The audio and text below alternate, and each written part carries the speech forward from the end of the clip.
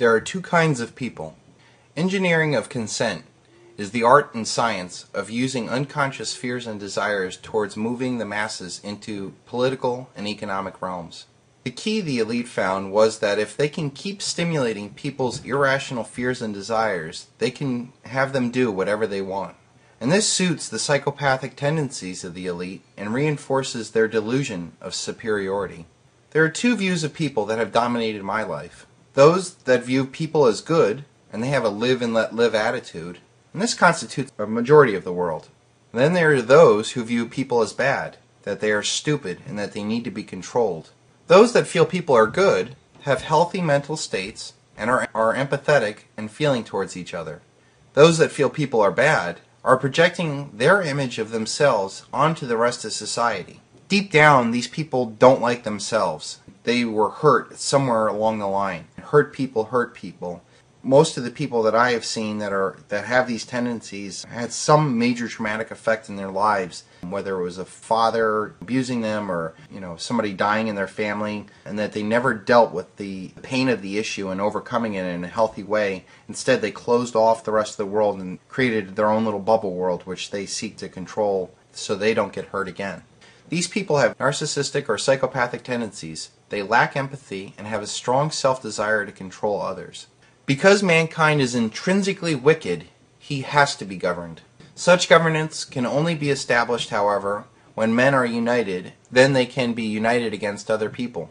Those that are fit to rule are those who realize that there is no morality and that there is only natural right, the right of the superior to rule over the inferior. The people are told what they need to know and no more. Leo Strauss. There is a whole group of politicians and elite that follow Straussian psychology. They follow this guy, and yet when you look at a picture of him, I don't know where in his world he thinks he's the superior one in any realm of society, but because he has a psychopathic thought and views people as evil, wicked people, and that he's smart enough to recognize that fact, that somehow gives him the sense of superiority to control others, when all they are is essentially parasites picking on the host. Cancer is not superior to the body, it's just a parasite. Because it can and does take over the body doesn't mean it's superior, it just means that it's a parasite or a cancer. So then you're left with two views of the world, good and bad. If you view people as generally good, they're citizens. If you view them as bad, they're consumers that you need to manipulate to buy your products to make you profits, to make you more powerful, to control more people. If you view the world as good, people tend to want to satisfy their needs and help others, whereas people are more focused on their desires, their selfish desires, if they tend to look at things bad. Good people will look at things rationally. Bad people will look at things irrationally or try to motivate that way, I guess is one way of saying it. Good people are sympathetic. Bad people are selfish, mentally stable, psychopathic, seek inner peace and harmony, or buy happiness. They have the ability to govern themselves, or they need the elite rule over them, would seek to have power to the people, and if you view the people as intrinsically wicked or evil, that they can't be trusted. The combination of an elite that has the psychopathic view and the masses assuming that their leaders are good, like them, is a deadly combination, and one that we need to watch out for.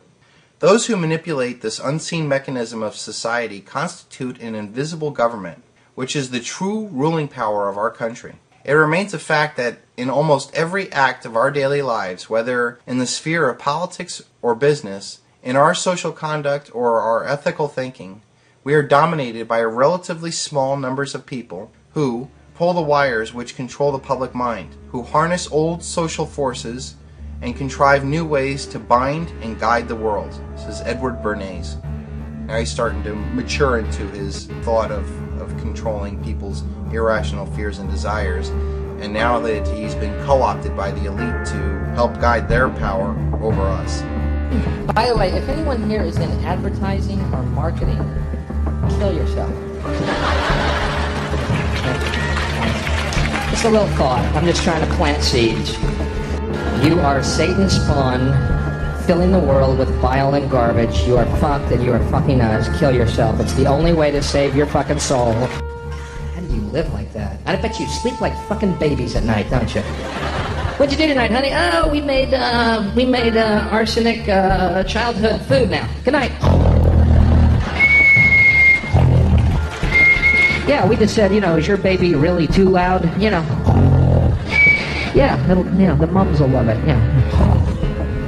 Sleep like fucking children, don't you? This is your world, isn't it? You see, Bill touches on that these marketers sleep like babies. And again, we brought this up before with that psychopaths do not have emotional feelings towards others. In their mind, that they're plotting for the marketing campaign to sell arsenic to children. For them, if they have a successful campaign to convince people to buy arsenic for their children, they're going to make money and gain more power. They don't care that they'd be poisoning babies, essentially. It's incredibly important for you to recognize that there are people out there like this. You need to recognize them in your personal life, and more importantly, understand that our world is being run by people who think and act just like this. A newspaper is a device for making the ignorant more ignorant and the crazy crazier.